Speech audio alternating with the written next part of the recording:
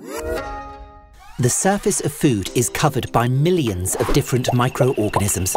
Although most of these are harmless, some types can make us ill. Let's see how you can easily prevent foodborne illness in the home by catching up with different households. Ah, we've caught Emily unpacking the shopping for tonight's meal. Raw chicken is often contaminated with foodborne bacteria and must be packed separately from vegetables and other foods. No Campylobacter on my salad tonight, thank you very much. Now, let's talk about storage. Separate areas of the fridge should be used to store different foods. Raw chicken should always be placed on the bottom shelf of the fridge, away from vegetables to prevent cross-contamination. Eggs should always be stored in the fridge to prevent the growth of microbes. Before preparing and cooking food, it's essential to wash your hands. That's a nice amount of soap there, Maria.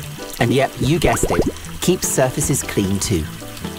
Cleaning hands and surfaces regularly helps reduce cross-contamination, keeping food safe. Good food safety also includes washing food. Washing fruit and vegetables helps remove any bacteria living on the surfaces. But don't wash the raw chicken, Thomas. It's easy to be distracted staring at your phone. You don't want to spread Campylobacter across the kitchen. After cleaning, the cooking can begin. And it looks like Lucas is busy in the kitchen. Using separate chopping boards and knives for raw meat and vegetables prevents cross-contamination. Something smells good in Katerina's household. Cooking food thoroughly kills bacteria like Campylobacter. Let's have a look here. No pink bits, clear juices, and optimum cooking temperature. Fork, please. It looks like Carmen has been cooking massive portions again.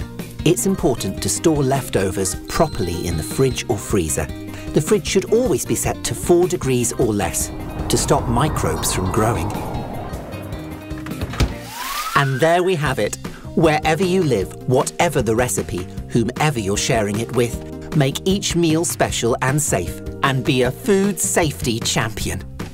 To learn more about food safety, visit the SafeConsume and Public Health England Ebug websites.